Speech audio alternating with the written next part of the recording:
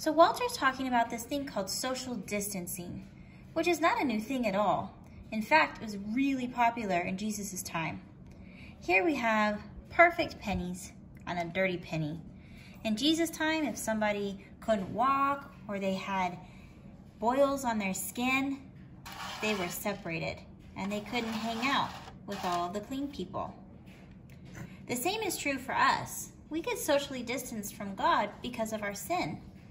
And we can try all sorts of cleansers. Let's try putting some soap on this dirty penny.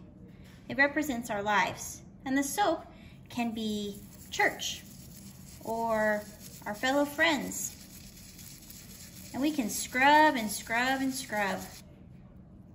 But it doesn't come clean. The only thing that can get us clean is the blood of Jesus. Pretend this ketchup is the blood of Jesus. If we pray to Jesus and accept him into our hearts and know that he is our Savior, we take on his blood and we can be totally cleaned. Try this at home. Find a dirty penny and try cleaning it with all sorts of things. And you'll find that only the blood of Jesus, or ketchup, will take that dirty penny and make it shiny.